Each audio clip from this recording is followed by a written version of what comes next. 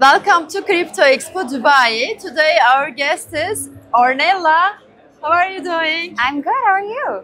I'm good, thank you. And I have some questions for you. First question is, what topic are you discussing in your presentation at Crypto Expo Dubai and why is it important?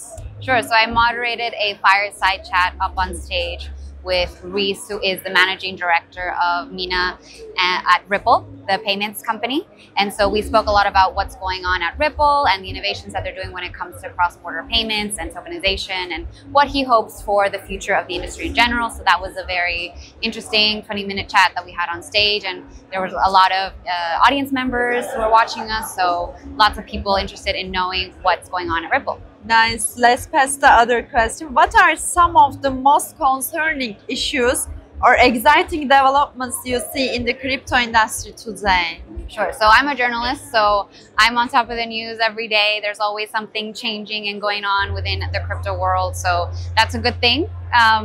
But there's also lots of reports that you still see of like hacks and frauds and scams. So that's something that I would definitely change. Yeah.